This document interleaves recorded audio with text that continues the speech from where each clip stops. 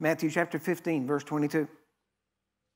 And behold, a woman of Canaan came out of the same coast and cried unto him, saying, notice here what she says, have mercy on me, O Lord, thou son of David. You're going to notice they say this every time. My daughter is grievously vexed with the devil.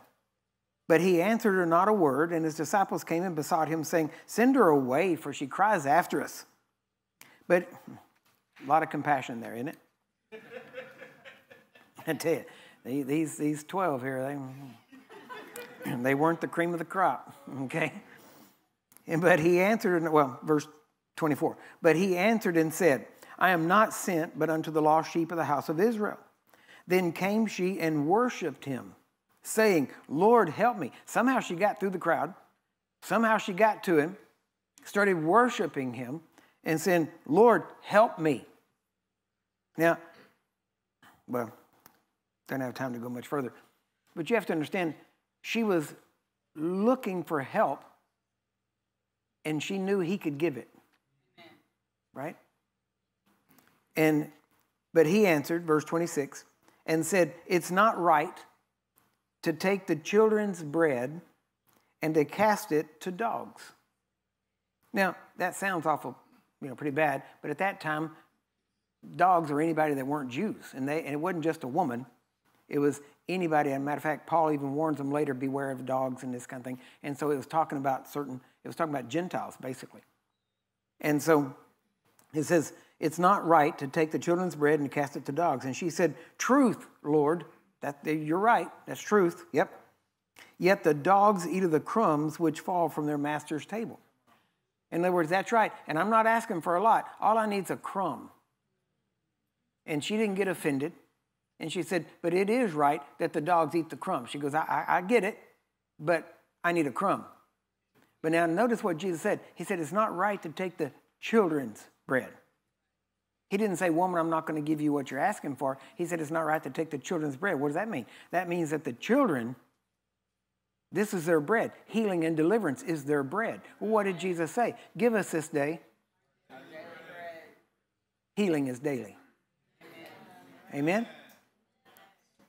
So now notice, then Jesus answered and said unto her, O woman, great is thy faith. Be it unto thee even as you desire. The word there in the King James is wilt, but it literally means as you will, or as you desire. Actually, even the word means even more than that, as you greatly, earnestly desire. And her daughter was made whole from that very hour. Now notice her daughter wasn't even there, but she got delivered of a devil from a distance. And Jesus didn't even say, devil, come out. He didn't even say that. See, these are all religious ideas that we have to say it this way. Why? Because we think the formula, there's power in a formula. We think that if we say it this way, and because of that, we're just one step from witchcraft. Well, because we think it's a spell, it's an incantation, that we got to say the right word, the right way, and then half the time we're not even sure if it's God's will. And we have to realize that Jesus, many times when he dealt with the Roman centurion, he didn't even tell him, that your servant's healed in that sense. He didn't even say, servant, be healed. He didn't give that. But now notice, he granted, and get this. This is what I want to get across. He granted this woman's request. Isn't that right? See, as I started reading this, it started coming to me. Because I've been ministering to the sick for 30 years, almost 40 years now. And I've noticed many, many times, and many of you that I have laid hands on or prayed for before, you've heard me say this whenever I was ministering to you. I would say, what can I do for you? You would give me some problem going on in your life, a sickness, disease, whatever it is. And many times I would say, Father, I thank you for permitting me to participate in your victory over your enemy of sickness or disease. And then I would look at the person and I say, I grant your request. And when I say that, they get healed.